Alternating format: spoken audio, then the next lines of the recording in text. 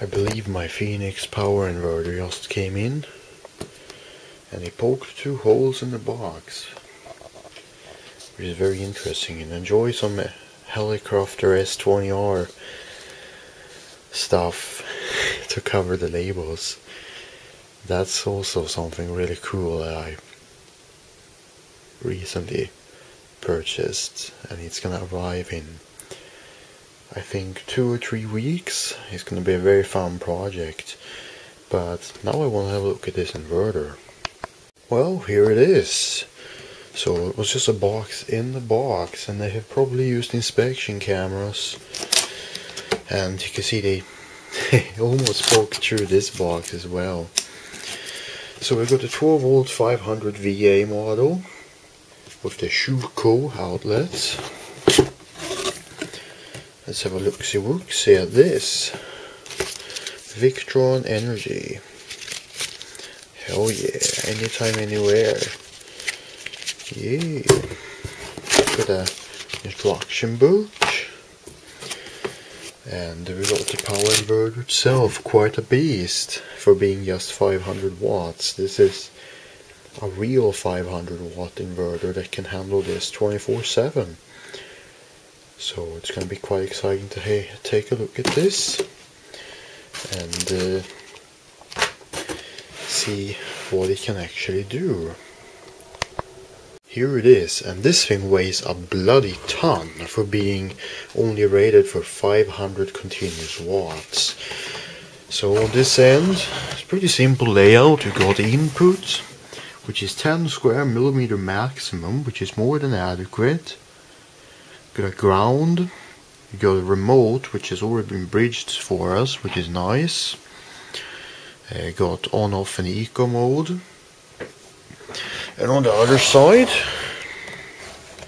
there's a Shuko outlet, and that's it. 12 volt 230.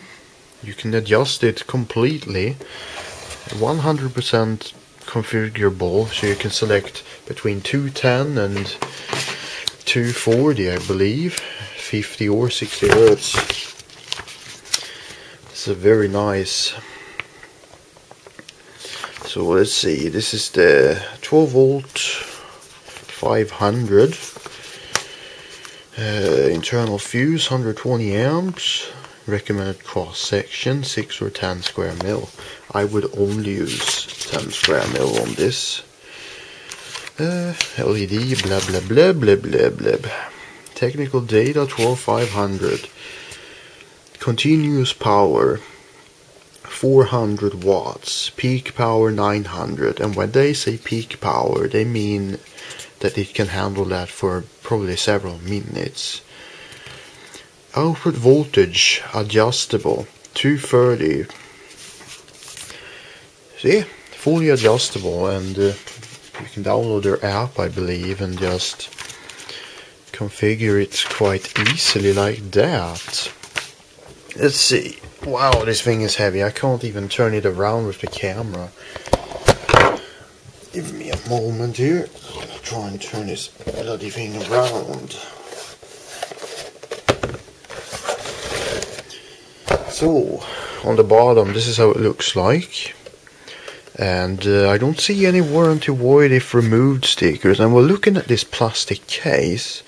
It is held on by 4 screws here, so I can very easily just take the plastic off of it. And yeah, it's pretty damn cool, I think. Quite a nice inverter, and it's extraordinarily heavy, because inside here, this is a low frequency inverter. You see the cooling fan there, but this is actually a low frequency inverter. Let's see, yeah, there you can kind of see the toroid. This is a low frequency inverter. This is not a switch mode inverter, and that's what makes this thing so good. So yeah, I think we should take it out and hook some power to it and see what it does before we open it. It's beautiful, absolutely beautiful, and I want to take that cover off. Here we are in the workshop. I say, let's hook it up to my power supply, and yeah, I've created a bit of a mess here, but let's hook it up to my power supply, 10 amps, and see what it does. I want to make sure it works before I actually deploy it. Here we go. So, power. Let's bring it up slowly. 5 volts, 10 volts, 12.8 volts. Let's bring up the current. And really?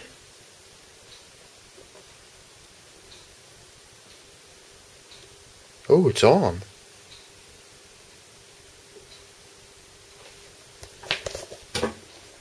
I can hear humming from it. That's always good. Let's have a look, see if we have any output. We do, 230 exactly. Yeah, that's pretty damn good. 50 exactly. Wow, that is really good. Increase the voltage, and it doesn't change. Wow, this thing is well regulated. Holy smokes, this thing is well regulated. Well, I'm pretty damn happy with that. Let's plug something into it real quick. I don't really have any good loads here though. Whatever. It works. Which is awesome. Huh, that is so nice. Wait, take. Ah, it hums so nicely. I wish you could hear that on camera. It's off now. Let me turn it on.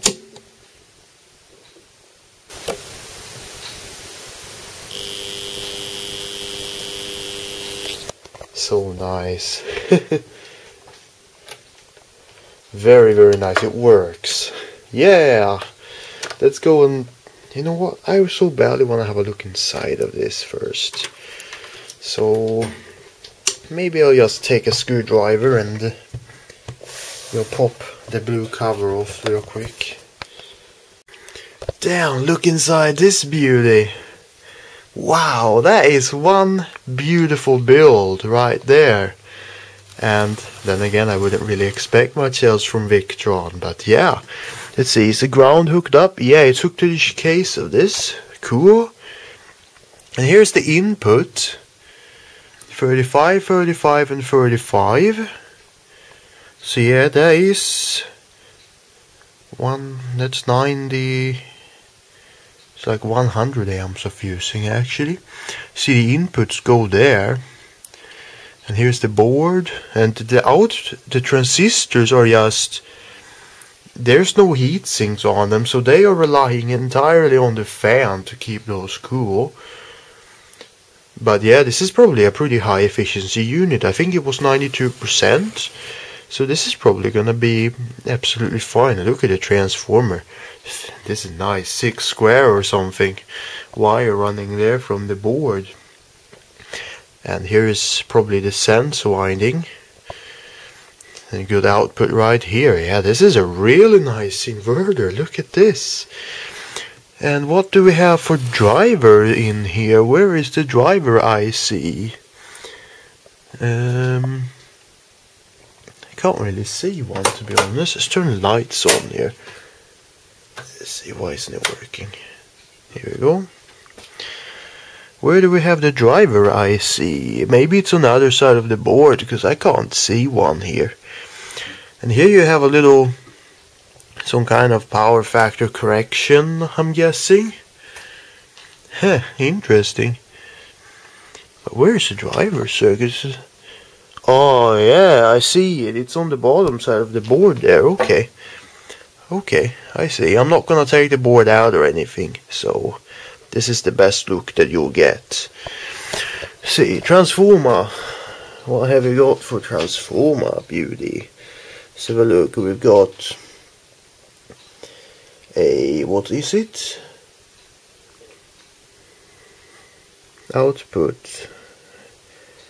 230 volts, red to red is 7.18 volts, is that what it says? Yeah, 7.18 volts. Very interesting voltage. So yeah, it's not center tapped actually. I thought it was gonna be a two-phase primary, because that's usually what it is, but no, it's just an ordinary transformer with sense winding. Well, I got it connected up using my 10 square millimeter wires to my rather shitty battery here, but that doesn't really matter. It's on, the tiny house is plugged in, we got power, and here's the voltage being measured in the wall outlet there, 231, and the frequency is pretty much bang on. Try the mercury lamp. Oh, that hums so nicely. Listen to that. 235, and it's going. Let's have a look at the current pole. I'm gonna reset this at 0. One of these crappy old clamps. So let's have a look at the current consumption. 4 amps. This thing is, and I know the lamp isn't warmed up, but in this state the old inverter drew over 5 amps. This thing is insanely efficient. Let's switch it off. It pulls 700 milliamps at idle. I am perfectly happy with that. That is beautiful. The only thing that bothers me is that the logo is upside down now, but whatever. That works really, really well. Quite pleased with that. Let's try the eco mode. Here we go, it's in eco mode now. And here we go, it just switched off. And it pulses the outlets, which saves a lot of power. That's cool. So now if I turn on the mercury lamp, yeah, it works. So that is cool. Eco mode actually works. It's really, really cool. Just turn it on in. Yeah, this is a bloody beautiful inverter. Works really well. Let's try the computer. Plugging that in doesn't seem to make it cry or care. This is the old inverter. Switch mode technology. Not very reliable. Let's turn the monitor on. That runs straight on 12 volts. Let's see, there we go. Let's turn the computer on. And there is no problem whatsoever. And the voltage is perfect. 228, 50 Hertz. It's bloody beautiful. Runs so well. Computer is now booting up. This is an old Pentium 3 for those who are curious. Quite a high spec one, as you can see. I am absolutely in love with this thing already. Look how little current it's drawing. 6.8 amps. Yeah, 92% efficiency. That's the difference between this and this Chinese one. Even though this one has pretty good efficiency, it is still pretty terrible actually, because it is a dual conversion inverter. First it steps it up to high voltage DC, and then after it's stepped up to high voltage DC, it gets chopped up by these output MOSFETs into a sine wave, and this is just kind of meh. Doesn't weigh anything compared to that thing. And yeah, these things are just not all that reliable, and this thing has terrible voltage sense, so when you put a load on it, the voltage it overcompensates and it becomes too high and too low, so it's not all that great. This thing As you can see, it is rock solid 228, 230-ish. It's so close. And look how little current it's drawing. With the old inverter, the computer would easily draw over 10 amps sitting idle. Right now, we're drawing 5 amps. The solar panels can more than keep up with this, which is incredible. The efficiency of this is just unbeatable. There's no heat or anything, it's just... damn, what a difference. Is the cooling fan running? Nope. 4.9 amps. This thing is bloody efficient. Well, let's switch the mercury lamp on. There we go, the cooling fan ran for the first time. It is actually temperature controlled, or load controlled or something, because it started up loud and now it's quiet.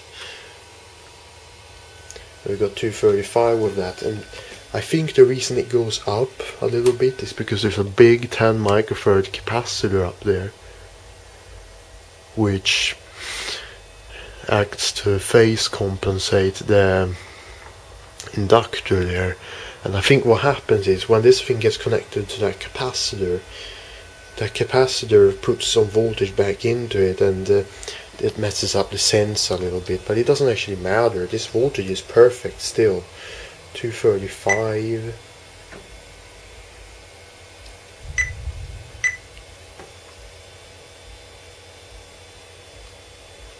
It's working so well. We're only drawing 8 amps. Granted, the mercury lamp isn't warmed up yet, but still.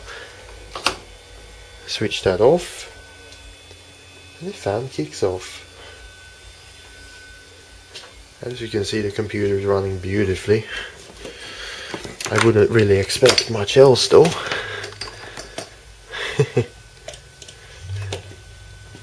This is great, it really is. Yeah, well, we're going to look at the sine wave. So let's bring out this old oscilloscope and have a look at the sine wave, and then we'll read through the specs a little bit on this thing. And I'm just going to leave the computer running. This thing is working so well. I am so pleased. What a beauty. Only drawing 5 amps. That's insane. The efficiency of this thing is so freaking high.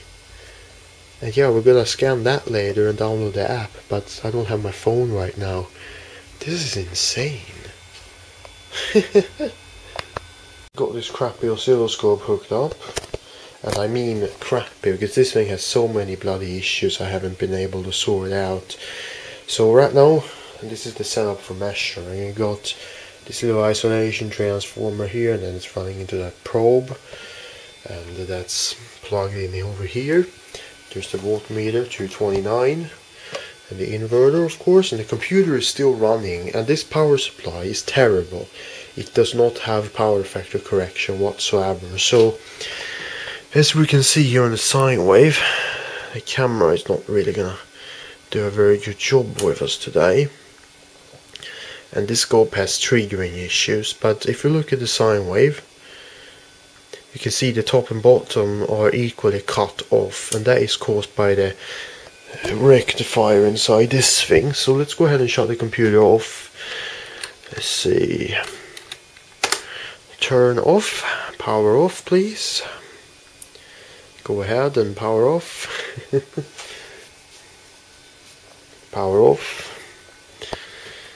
So yeah, the waveform is going to change depending on what you power from the inverter. So there we go. And if you now shut the monitor off, shut the power off, and we unplug the computer here. There we go, unplugged.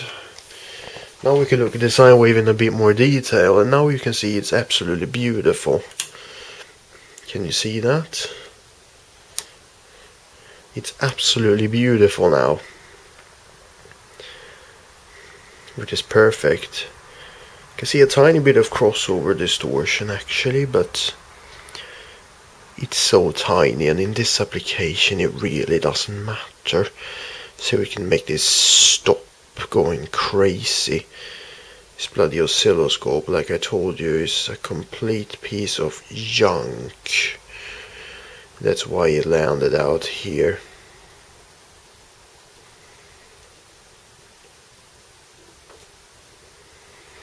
I can't make it trigger whatsoever. What a piece of crap. But yeah, I hope this comes out on video. It looks pretty damn good.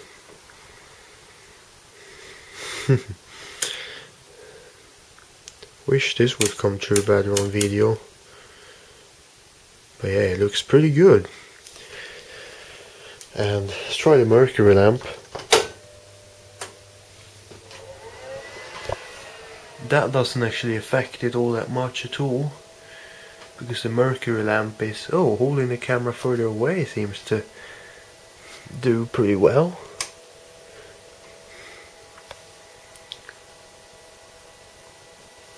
Quite nice. Let's see, can we move the position of this a little bit? Well, this scope is such a piece of junk.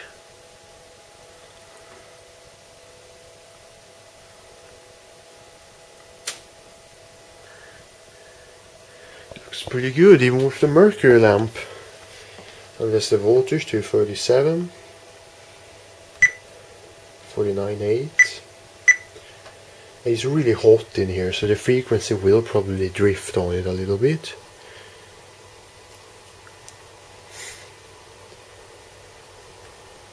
Working really well though. Switch the mercury lamp off. Yeah, it looks really good. Really good. And this inverter decided to fall down. I guess he didn't want to live anymore, which is fine because it's not going to live anymore. This inverter is so awesome. The fact that it's a proper transformer inverter is just, that's what makes this whole thing worth having.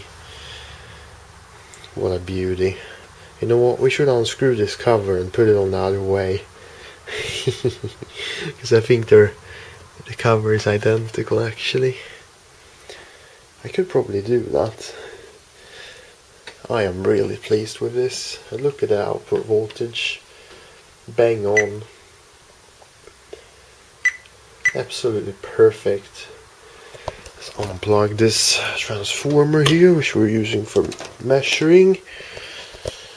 Let's turn this old junk oscilloscope off. And let's unplug.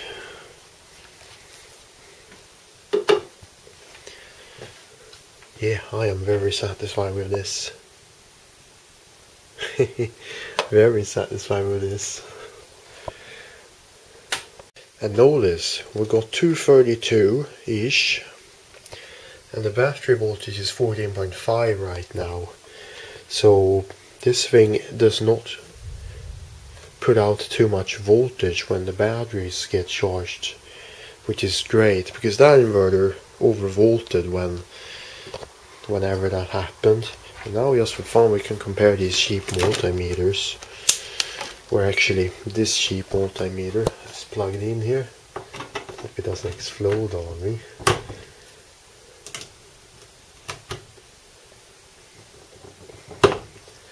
It's saying 232.9 and that's saying 231.8, so this one is exactly a volt too high. I want to power up the computer again and see what that meter says when it sees. See the voltage drop when I plug this in. It actually goes up, not down, so that's cool. Let's turn it on. Let's see if this meter gets affected by the sine wave shape. No, it says 230.5, 236, and this is 229.6, so it's actually pretty accurate. This meter is just 1 volt too high, so that's good to know. So So we can use this cheap multimeter for everything but frequencies. So you're gonna turn the monitor on now so I can shut the computer off. But we're gonna do one more check here. Yep, we got earth. Good. So yeah, this thing doesn't have any problem running with my electrical system in here. And for those of you who are familiar with this, there's a ground fault interrupter here, and in order to make this work I have tied the neutral and the ground together in this plug here from the inverter, and it doesn't seem to care whatsoever about that, so that's good. And I checked before I plugged it in to see if the neutral is actually bonded to battery negative, and no, it's not, so it doesn't seem to care. The output is completely isolated from the input, which I would of course expect since it's a transformer inverter, but still, better safe than sorry. Don't want to destroy it, so there you go. And battery voltage is about 13 volts. The charge control, let's see, we're drawing about 5 amps here. There's going to be a little bit here from the monitor as well, 1 amp. See how much we're putting in, 6 amps. This inverter is fantastic. So yeah, I'm just going to shut this off again. And that's it. I'm going to look at the manual next. Wherever it went, I'm not entirely sure. Oh, there it is. And we will have a little look at the inverter of its specifications. Yes, I had to flip it around. I just took the screwdriver and rotated the cover around, since it's not particularly hard to do.